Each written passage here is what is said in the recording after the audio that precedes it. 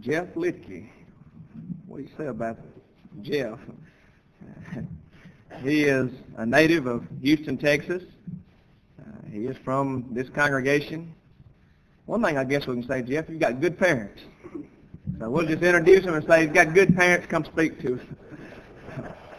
He does have a fine father and mother. As a matter of fact, your mother's just about adopted my children since we moved here. Since yours are not here close, she takes care of mine a lot. I do appreciate that as well. He is a 2001 graduate of the Spring Bible Institute. He does have a wife. He has 3 children. In fact, I noticed you do have a teenage daughter. I feel for you.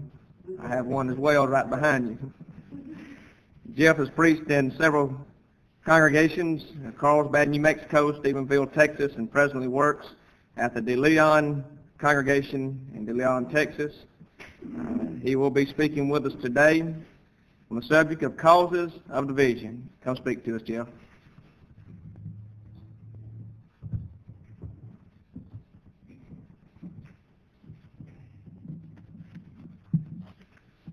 I'm glad to be here. Came to school here at the Spring Bible Institute. When I came here, it was Houston College of the Bible. And I'm thankful for that work and what it did for me. Thanks to the elders here and members who supported it, and David for his work with it, and other teachers involved with it. Spring Bible Institute, kind of an awkward name. It was Houston College of the Bible at first, and they had to change the name. And David wanted to call it Spring School of Preaching, and they tried to teach us how to preach. And they didn't teach us how to lecture, so we're going to preach today. But after David decided that, Daniel looked at Dawn and looked at me and said, David, we can't call it that. We're going to get in trouble if we don't have these guys institutionalized. So they called it Spring Bible Institute. That's fun. Maybe not entirely true, but it's fun. Unity is the topic for this lectureship, and unity is based on the foundation of truth. There's no way around that. That is absolutely clearly what the Scriptures teach. Our world today has so little regard for truth, it's almost absurd to have to say that. It's just like the fact that we breathe air. It is just a simple fact that you can see. If you walk outside for 2 seconds, in fact, you don't have to walk outside. Just come back during the open forum and you'll understand what I mean. We don't care about truth as a culture and a society.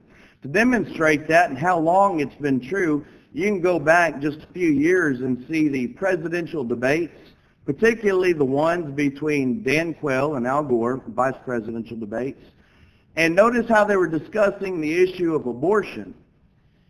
And the basis upon which they were discussing that had very little to do with whether or not it was an actual life. And in the course of this, basically Al Gore came up with the idea that, well, it's not personally what I believe, but we must allow it for expediency's sake. That idea, that kind of thinking has infiltrated the church in a terrible way, and it has completely and totally destroyed unity in the church today. Yeah, well, we don't think that's right, but we need to do it for unity's sake, or for expediency's sake, or we just didn't know what to do.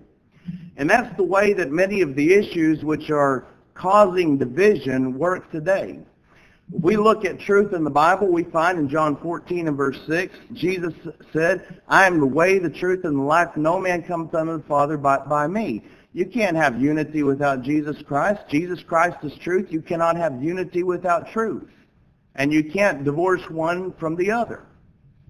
In John 16 and verse 13, many people have much to say about how it is that the Spirit is what brings unity, and the Spirit is what keeps division away. But Jesus says, howbeit when he, the Spirit of truth, is come, he will guide you into all truth. Truth is what the Spirit brought, and that's what guides us in the ways of unity. When truth is forsaken, guess what you will not have? Unity is gone. In John 17 and verse 17, Jesus said, sanctify them through thy truth, thy word is truth. Well, you're not going to have a sanctified church if you don't have truth, And without that, you will not have unity, because that's the basis of our fellowship with the Father, 1 John chapter 1 and verse 7. Well, I might say, that there has been an abortion of truth in the church. And that's exactly what we're looking at. But not only that, there has been a miscarriage of love. Many of you, before I was ever a Christian or understood the gospel, were spending time in lectureships talking about the redefining of love that was taking place in the church.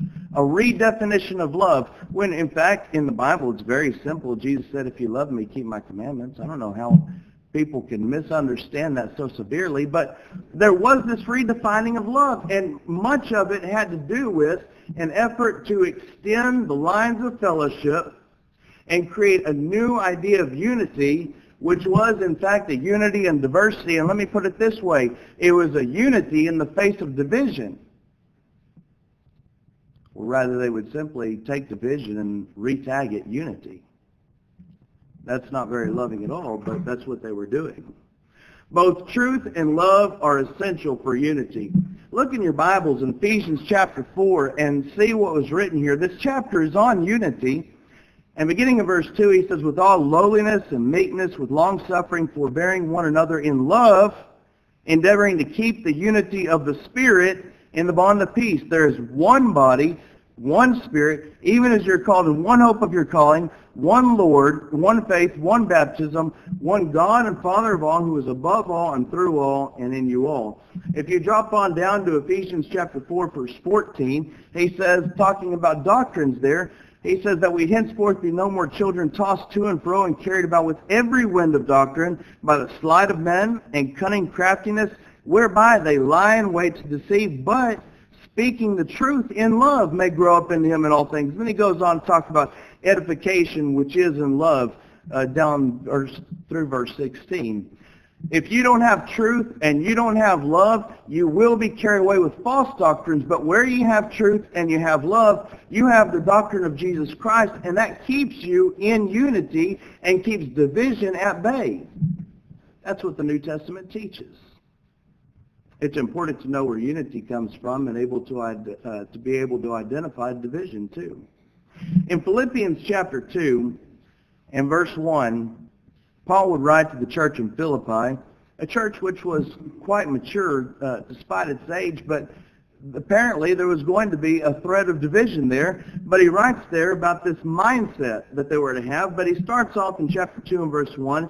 He says, if there be therefore any consolation in Christ, if any comfort of love, if any fellowship of the Spirit, if any bowels and mercies, fulfill you my joy, that you be like-minded, having the same love, being of one mind, and let nothing be done through strife or vainglory, but in lowliness of mind, let each esteem other better than themselves. Now, that word strife there is sometimes translated factions. I did something very difficult. I pulled the Vines off the shelf and looked up the word strife, and it tells you that factions is a legitimate translation of that in certain contexts. And he goes on to talk about that party making. If Philippians chapter 2 has anything to do with unity, then it tells you that there is a prohibition about how to achieve it.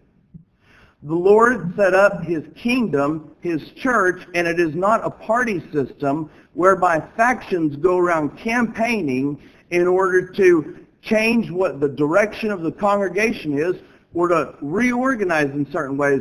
There is a prohibition against a party system for governing the church there and achieving unity. There's a prohibition there, a direct statement. Well, without truth and love, there can be no unity, only division. You have to look at things sometimes and understanding what's going on from Satan's perspective. I have people who come up to me who's perhaps were maybe only second generation away from the split in the church that happened over 100 years ago. And they ask me, what is the major difference between the Church of Christ and the Christian church? And I ask them usually, well, what do you think the difference is? And they usually say, well, it's the piano. And I think that's an absurd way. Why do they have the piano? Where do they get it? Why don't we have one? That's the real questions that you have to ask. We had a good lesson this morning about hermeneutics. The problem is they do not view the Bible as the authority to be followed in all things. They do not believe in direct statements. They do not believe, I don't even know that if they understand that implication is actually something that exists in reality. And then approved examples. They don't understand that. They don't believe it. They don't look at the scriptures as the authority. That's why they bring in the piano. The division was in place when they turned their hearts away from God's word. The piano, all it did is reveal it to the people around them. That's all that it did. Division was already there. Satan is subtle. And when people said, well, you know what, if we get the piano out of the church, then we can have the Church of Christ again. No, you have to get back to the attitude that says, let us do only what is authorized by the New Testament. And there has to be that change of mind and a focus on the truth of God's Word and a love of that truth. Church history is a fun study. In fact, we're studying in our Wednesday night classes, and instead of just going through a timeline, what we're doing is we're looking at the doctrines that resurfaced over and over again, and we're looking at it in three different ways.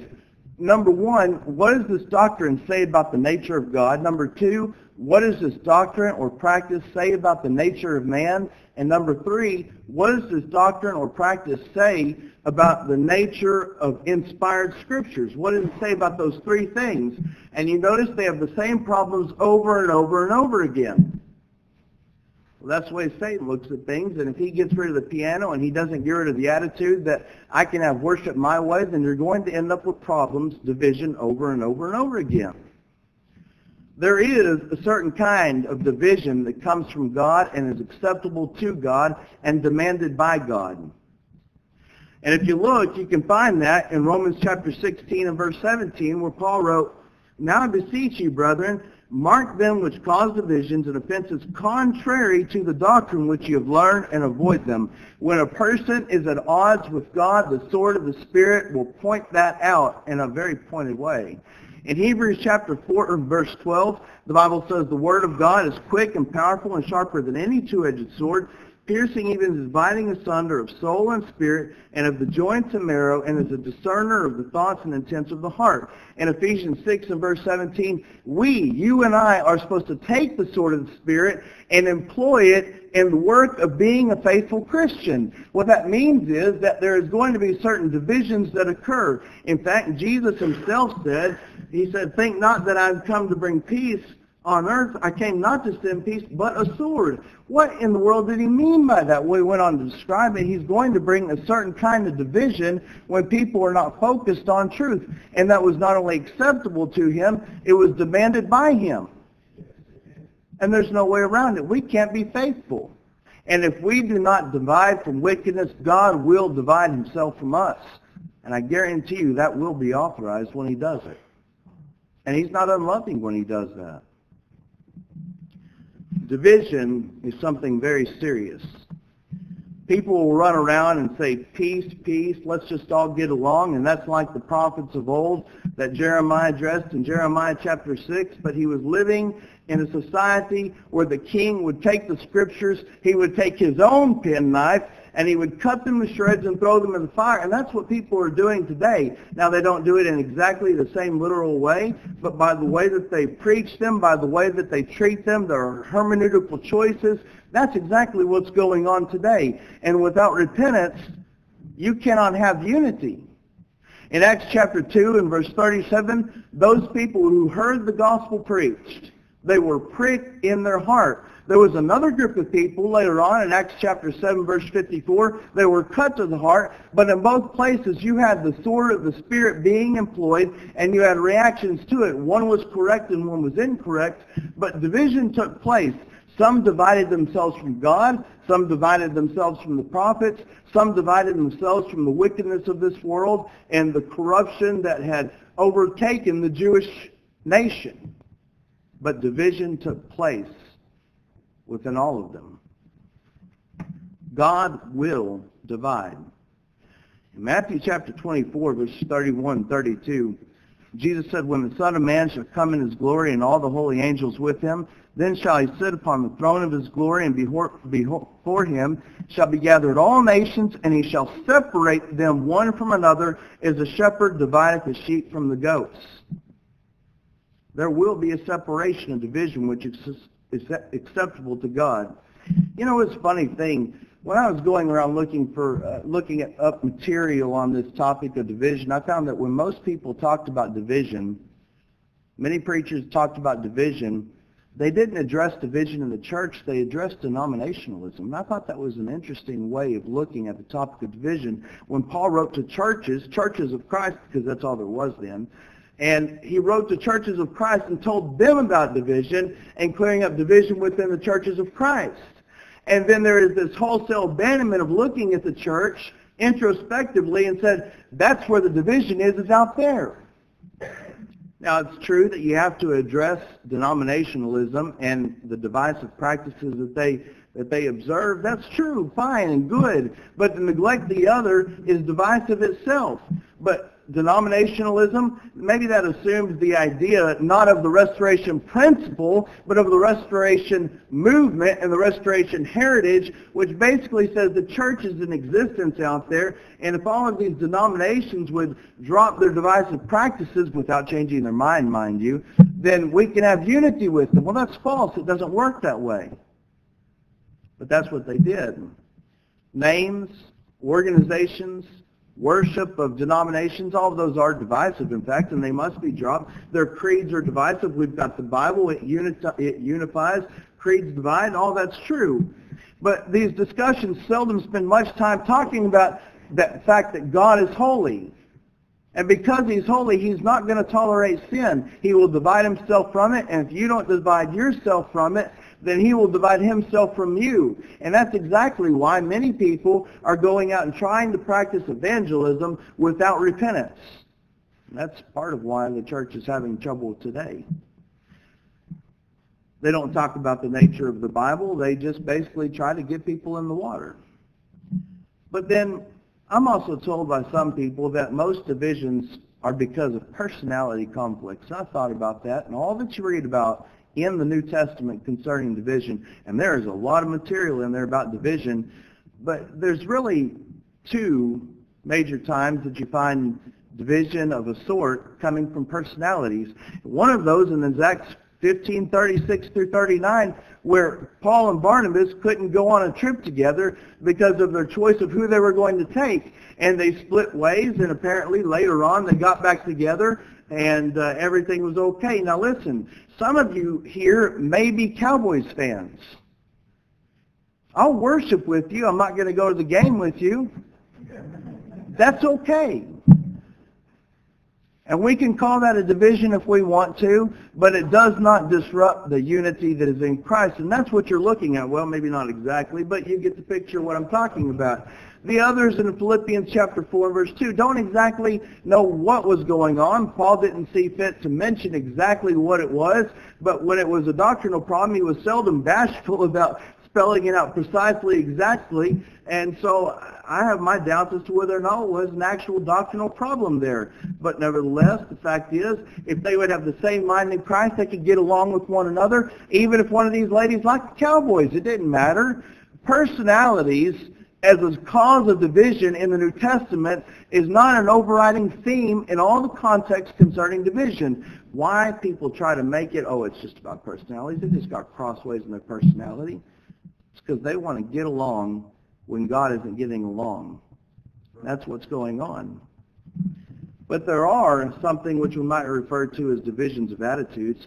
First off, in Romans chapter 16 and verse 17, you saw when the Lord commanded us to divide from certain individuals, the very next verse gives a certain kind of attitude and characterizes those individuals in their divisiveness, showing us that we must divide from them. Well, what kind of people? Well, Romans 16 and verse 18 says, for they are such, serve not our Lord Jesus Christ. Well, they're not serving the Lord. He says, but their own belly, and by good words and fair speeches deceive the hearts of the simple. Do you remember Absalom and his mode of operation? He'd get there at the gate and he would catch people where all the traffic was, and people would come to him with their problems, and it didn't matter what the problem was or where he stood on the issue. Oh, yes, I understand. You're right.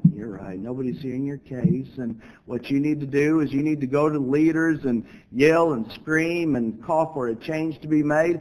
And I think about that along with Romans 16 and verse 18, and I'm convinced there are certain preachers within the churches of Christ that have this little red phone in the closet in their office. It's kind of like the bat phone.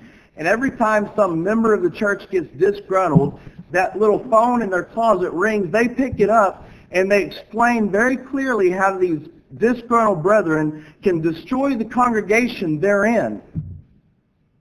And it's by following the behavior of Absalom, because they know that this threatens their gospel meeting circuit from which they make their money. That goes on in the Lord's church today. I realize that there are some people who may not be well aware of that, but it does happen. I'm positive that it caused much of the problem that happened in Huntsville at the Fish Hatchery Road congregation. I'm positive that it was much of the cause of what happened with the Butte Call congregation when they tried to warn the elders at the Southwest Church about the apostasy that was taking place among their leaders. I'm positive that it destroyed the eldership at the Butte Call congregation. This happens. And it happens because of an attitude of self-service. And so they destroy the Lord's church, serving their own bellies. I'm sure they're well-spoken, but should that be any surprise? In Matthew chapter 7 and verse 15, we're told, "Beware of false prophets which come to you in sheep's clothing, but inwardly they are ravening wolves." They're able to beguile the innocent. In Galatians chapter 1, 6 and 7, Paul said, "I marvel that you are so soon removed from him that called you into the grace of Christ unto another gospel." And they're preaching another gospel. That's what these people were doing. And by the way, Paul wished that they would be cut off, accursed, that they'd be divided from. There needed to be a separation that took place because of the false gospel they preached. And the church was better off for it. Don't forget that. That church was better off for that. But then in chapter 3, in verse 1, he says, "O foolish Galatians, who hath bewitched you?" See, these people were deceived. The hearts of the simple were deceived. They were bewitched. And by the way, it's interesting to look at various translations on Galatians 3 and verse 1. Some of those don't exhibit good Christian decorum. In fact, I think it was the Williams translation which called those Galatians idiots. And one of them said, "You stupid Galatians." And so that's just sort of an interesting point. No extra charge for that, but that's the way that some decent scholars have translated that passage. But other division attitudes, how about those who are self-willed? In 3 John 9 and 10, you have Diotrephes. He chose that the congregation where he was did not need to be united with the apostles. In fact, he himself would not receive other brethren. It was that attitude of self-will that says, here's the way that I'm going to have it. And the apostles were expected to write to him saying, "May we come to you?" So he could say, "You may come." Well, that's the way that they conducted themselves because they were self-willed. There are others who exhibited pride and jealousy. I think about Saul and David. Saul could have been united with David if he had a different attitude, but he was completely and totally bitter with his pride and his jealousy of David. He could have called him in and been blessed by God for doing this and given him a proper training and things royal and cared for David and received blessings of God, but he chose not to do that. He chose to chase David around in the last years of his work as a king, and it didn't do him any good. That was pride and jealousy and bitterness. And if you don't believe that'll cause division, just look at what happened between Saul and David. Well, then also, as we had mentioned of in the last hour, there's that attitude of despair and self-pity. And in 1 Kings chapter 19, you have the 18 and 19 rather, you have the contest on Mount Carmel, and Elijah went up there and did that great work, and then he hears about Jezebel, and later on he ends up all by himself under the juniper tree. Self-pity, despair, and there were 7,000 out there. They weren't at Mount Carmel, but they were faithful to God. And if he had been looking, he could have found them, I suppose. He could have prayed for that, but no, he didn't do that. He found himself out of pity and self-despair out there under the juniper tree. And it might be that some people here find themselves wanting to go sit under that juniper tree and say, Lord, take me now. But that's a divisive attitude, and it keeps us from one another.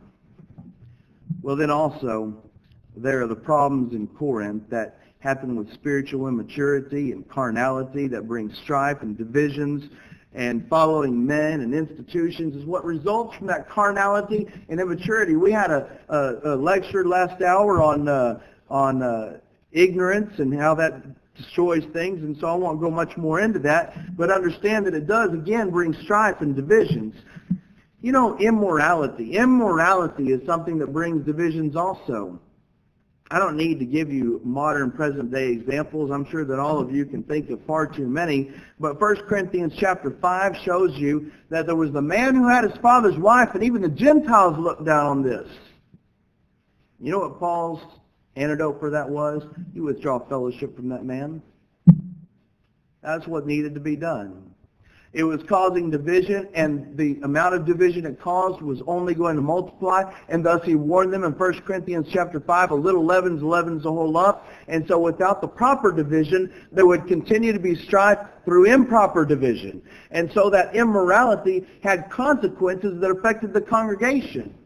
That's why it has to be dealt with. In 1 Corinthians chapter 6, verses 9 and 10, the very next chapter, it says, Know ye not that the unrighteous shall not inherit the kingdom of God?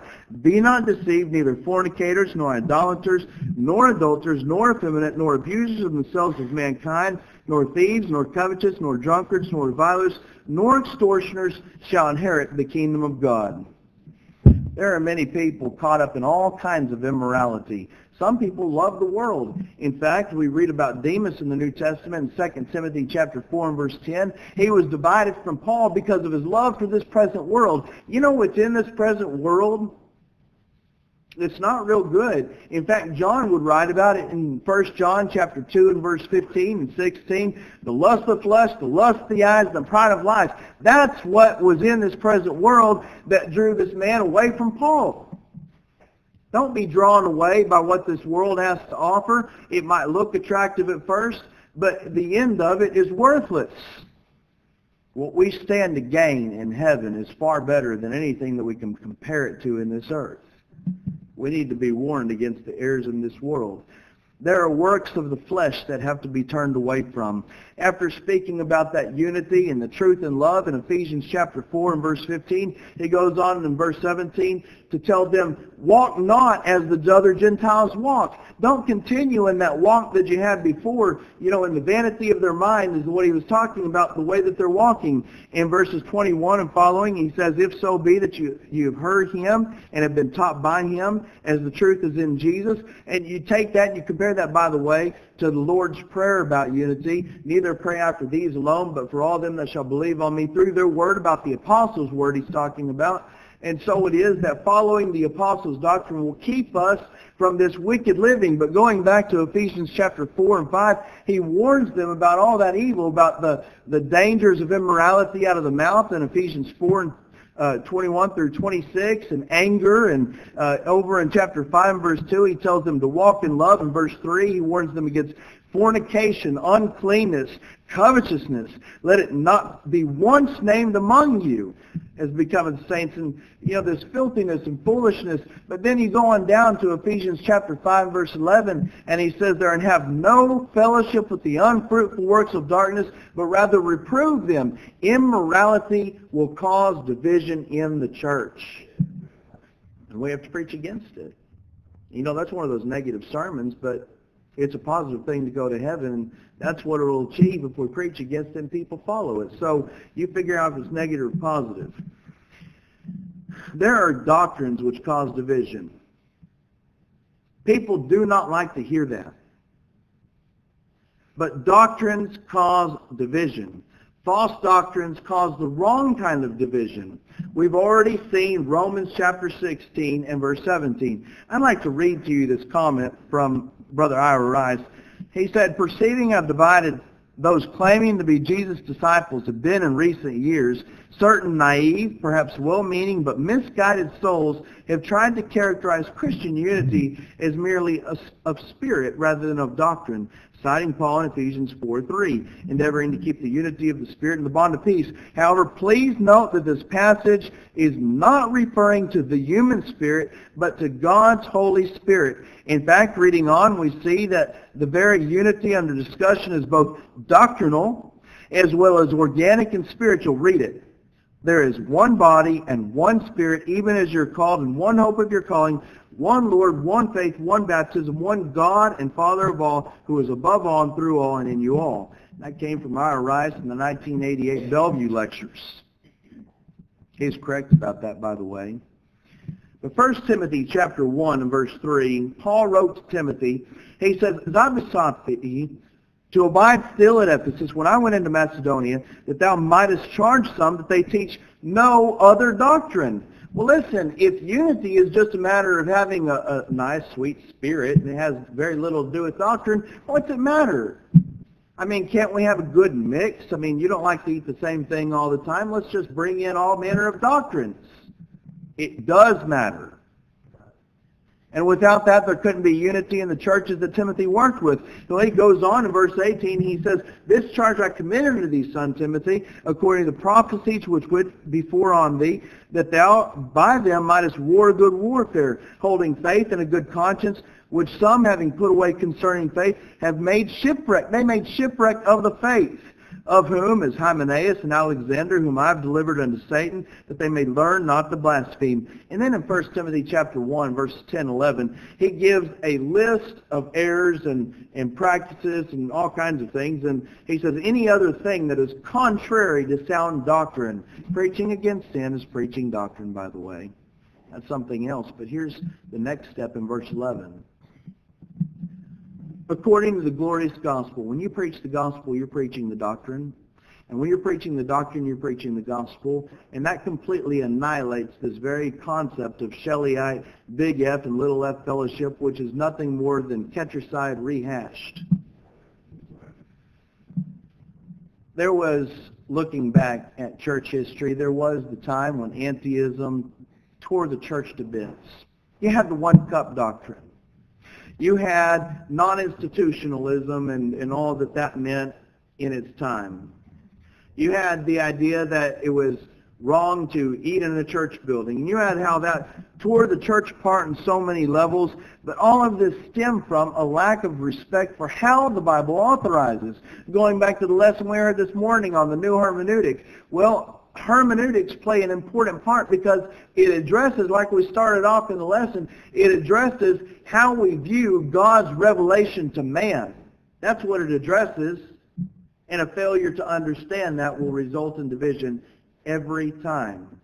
Well, other doctrines. We talked about crossroadism. I don't have to go into that. Liberalism is something which causes division. Now, they're going to come along and say it causes unity, but it doesn't. It causes division from God, and therefore it causes division among brethren. There's also a problem with what we talked about a little bit earlier with liberalism, is some have chosen to define liberalism, now listen, not as loosing where God does not loose, but they have chosen to define liberalism by whether or not you use praise teams, whether or not you have women preachers, whether or not you teach the plan of salvation as is outlined in the New Testament. And that's why it is that any and every other practice can come in that is loosing where the Bible does not loose, and you're free to say, well, we're not practicing it like the liberals practice it.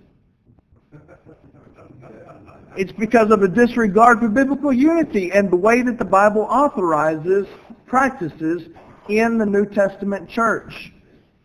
That's what it amounts to. In liberalism, we need to understand it the way the Bible teaches it. And it is all about how the Bible authorizes. That's what it's about. Doctrines on marriage, divorce, remarriage.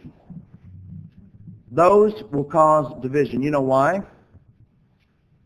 Because to fail to understand that simple doctrine, which you read about in Matthew chapter 19, verses 6 through 9, well, a failure to understand that will end one in adultery.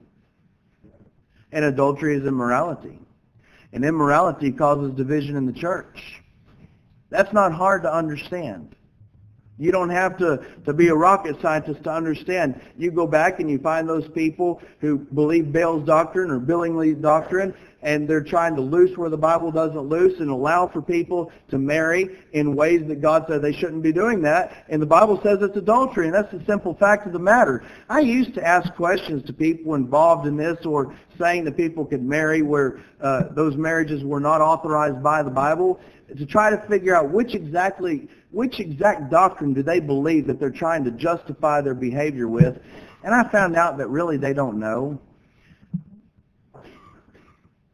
Doctrines on marriage, divorce, remarriage come in about 31 flavors, and basically it's just so you can have your cake and eat it too. And they don't really think much about the doctrine that's behind it. All they know is, here's what I want, and I'm going to have it. So I've quit doing that. I've taken my Bible, and I've handed them Matthew chapter 19, and I said, read that passage, and what does that say about your situation? And you'd be shocked to see how many people in wrong marriages will tell you, well, that says I can't be married. And you say, well, what are you going to do about it? And they won't say anything. They'll get up, they'll walk out, they'll say, I'm going to have to think about that, and then they'll continue in their immorality. That's what happens. There are other doctrines that bind where God hasn't bound, and they basically say that individuals who God says has the right to marry, they say they can't. And they cite some sort of time frame that they have concocted in their mind, or the specific order of events in this world that they have decided that this is the way it needs to be. And they write it in their Bible, and they say, see, it's in the Bible, this is the way it has to be. And that's kind of like in the old Blondie, where they sat down, and what was his name, Dagwood or Durwood, I forgot. He said, we can't have this for dinner. And she says, well, why not? And he says, well, it's meatloaf night. And she says, really? He says, yeah, that's in the Bible. And she said, I didn't read that in the Bible. And he goes and gets his Bible. He says, see right here, I wrote it down.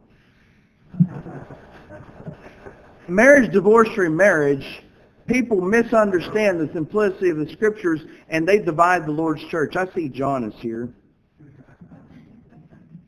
And he's going to divide me from the pulpit, so I have to skip ahead and point something out. Right here behind this pulpit several years ago, Ronnie Hayes stood and preached a sermon on the Lord's church.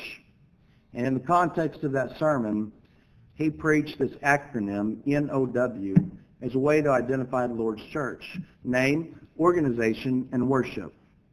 And when somebody changes the name of the church, we scream and hoop and holler and make a big ruckus, and rightfully so. When somebody corrupts the worship of the church and they wheel in their pianos, we will not stand for it. And then somebody changes the organization of the church, and we shrug our shoulders. Why does it have to be like that? The division that's in the church today is dealing with organization in a terrible way. There's a list of quotes here. B.J. Clark wrote, who, by the way, is not preaching in a local congregation, if I understand correctly. Now he is a fundraiser for Gospel Broadcasting Network. But he says it would be more accurate to say that one of the first major apostasies that beset the Lord's church came in the area of church government. Keith Mosher joined in these concerns, saying too many so-called Christians are changing the church's organization, worship, and even name for their own devices. Evangelistic overseers writing hard on God's appointed elders. Bobby Liddell said, in addition, those leaning toward pragmatism are willing to accept whatever they think works. While looking at the history of church organization is important, let us not forget the attitude which brought about the first step down the long road of departure has brought so many to their doom. Brother Liddell continued describing how deceit and pride stand behind departures in the area of organization. Events build up men rather than congregations rule in such circumstances. He goes on to say, through the ensuing years following the Restoration, men in the eldership have relinquished the oversight of the local congregation to embrace various substitutions. The false doctrines of, now watch it, majority rule, congregational democracy, giving each member and sometimes even non-members a vote, evangelistic oversight, where the preacher becomes more like the denominational pastor, or one-man rule like a modern-day diocese. please some, but not God. These men were correct when they said those things. Right. They were correct when they said those things. And I'm concerned about it, but not so concerned about what Brown Trail practiced. Hear me out. I'm not nearly concerned about what Brown Trail practiced as I am the premises upon which their practice was based in the sermon preached by Dave Miller in April of 1990. I called Dave Miller on the telephone, and I asked him, I said, is the transcript contained in Contending for the Faith actually what you preached? I read Proverbs chapter 1 and verse 4 and realized the Bible teaches us about subtlety, and I know that Satan is subtle, so I figured I'd ask that question first because you know how things work. He said, yes, that is what I preached. So it's correct. You've got the transcript down. That's what he preached. Nobody misrepresented him. That's what he said. He was not misrepresented by his own sermon. He did not misrepresent himself. He assured me of that. Second thing I asked him if he had repented of it. He said, well, there wasn't anything wrong with it. Why should I repent of it? Several preachers in the area where I preached sent me an email, and the subject header of that email was the repentance of Dave Miller, and they had attached a statement from Dave Miller outlining his view on what happened at Brown Trail. And they said that this was a letter of repentance. And Dave Miller said there was nothing wrong in the sermon, he didn't repent. I said, if somebody said that your letter was a statement of repentance, would you say that they misrepresented you? He said, yes, absolutely. He said, I could send you a copy of that statement if you'd like. I said, I'd like that very much. And I got that statement sent by him, what was identical to the one I sent before, except in one regard, it had a copyright on the bottom. And so everybody who sent me that copy, the first copy, and said it was a statement of repentance, I sent them Dave Miller's copy with the copyright on them, and I wrote a note to that said, anybody who has altered Dave Miller's statement to have it be a statement of repentance is violating copyright law, misrepresenting Brother Miller, and that's wrong, and they need to repent of it. And then maybe we could start to have unity in the church. You know, it's kind of a funny thing. Al Gore gets on his great big airplane and burns a lot of petrol, flying from coast to coast, giving lectures on how to save the environment. And our brethren get on great big airplanes and travel around coast to coast, preaching on the mainstreamers, preaching on how to achieve unity. And Al Gore has no more interest in preserving the environment than these mainstreamers have in preserving unity according to the Bible. Amen. Thank you.